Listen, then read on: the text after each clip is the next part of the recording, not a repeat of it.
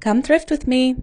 This is the only thrift store that's local in my town, and it's a Habitat for Humanity, so no clothing, but it does have a lot of tchotchkes, a lot of little items, home decor, stuff like that that I love to look through. They have a great toy section, so I do always check them out. I love this guy, but they wanted $20 for him. And then I came along, so I just left their coffee here. And as I was looking at the coffee, I realized what was behind it.